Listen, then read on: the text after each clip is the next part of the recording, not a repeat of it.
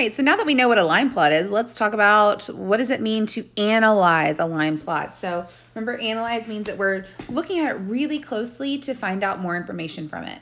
So we can use data from the line plot to answer some questions. So this line plot in particular shows the number of students in each class at a school.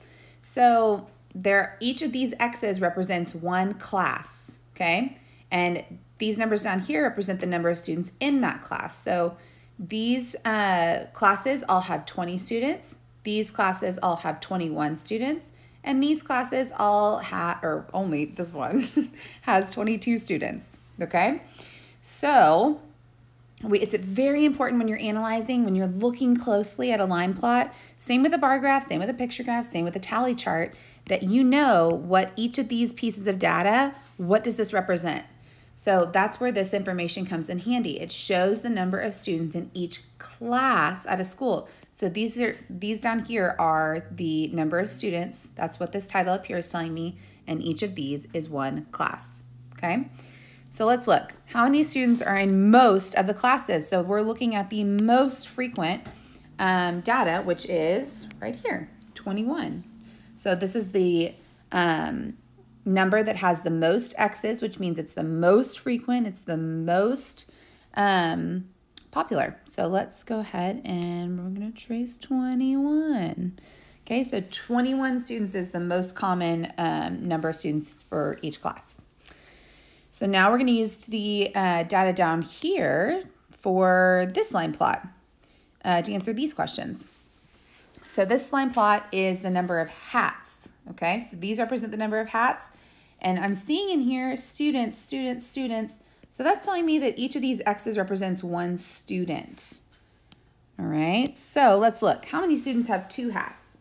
Well, I'm going to look at the 2 on the line plot, and I'm going to count the number of X's above that 2. So I have 1, 2, 3, 4, 5, 6.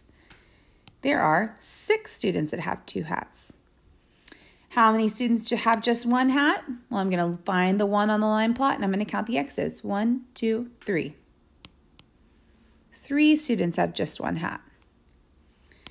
Okay, how many students have 3 hats? Well, I'm going to find the 3 on the line plot, and I'm going to count 1, 2, 3, 4 students.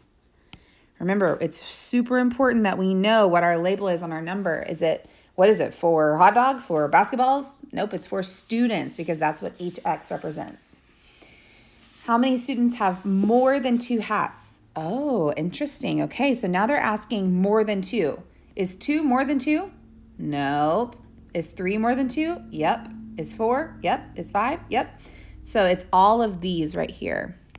Let me put a little box around them. So it's everything after the 2. So I'm counting the number of students after that 2. All right, so let's count. We have 1, 2, 3, 4, 5, 6, 7 students have more than 2 hats. It does not include 2. If it said 2 or more, then I would include the number of 2 because that would be 2 or more than 2. Okay? So think about how line plots, that we're looking at this chalk math down here. I want you to think about, how are line plots the same or different than bar graphs or picture graphs? Think about that. How are they the same or different than bar graphs or picture graphs? All right. All right, so this next line plot is talking about the number of vegetables. Oh my goodness. It's talking about the number of vegetables, okay? So this is the students who like vegetables, and this is how many vegetables that they like. So this would be how many students like 5 vegetables, okay? Let's look. So this first question says, which number has the most X's? Also known as the most students, because we know that that's what each X means. So I can see that it's this one. This one is the tallest. It has the most number of X's, and it has 1, 2, 3, 4, 5, 6 X's, when the second most number is only 5, which is on both of these. So which number has the most X's? 4. So 4 vegetables liked is the most popular. How many students like 4 vegetables? Well, we just counted. There are 6 students who like 4 vegetables. Which number has the fewest X's? Well, I can see that right here is 0. So there's 1 student who says he doesn't like any vegetables. That's silly. How many students like 2 vegetables? Let's look. Here's my 2 on the line plot. 1, 2, 3 students. 3 students like 2 vegetables. How many students were surveyed in all? Think about this for a second. How do you think we're going to figure out how many students that were surveyed? Well, we can look at how many X's there are all together. So I'm going to start here. Here's 1.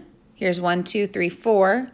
So that's 5 total. 5, 6, 7, 8, 9, 10, 11, 12, 13, 14, 15, 16, 17, 18, 19, 20, 21, 22, 23, 24.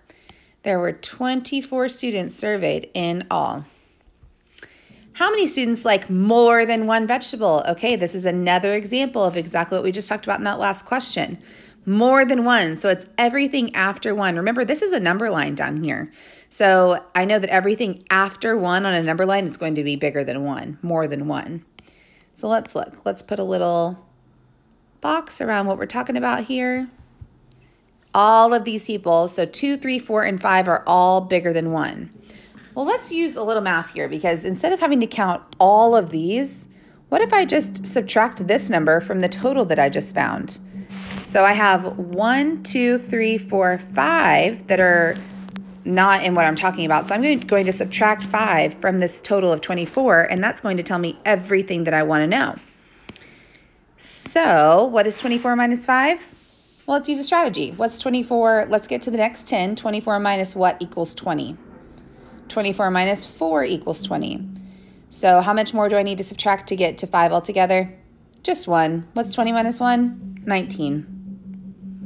19 students like more than 1 vegetable. You also could have gotten that answer by just counting all of the X's in here. All right, so how many students do not like vegetables? Well, I could say that I'm probably going to be looking at this student down here that doesn't like any vegetables whatsoever. So I'm going to say just one student. All right, guys, thanks for watching.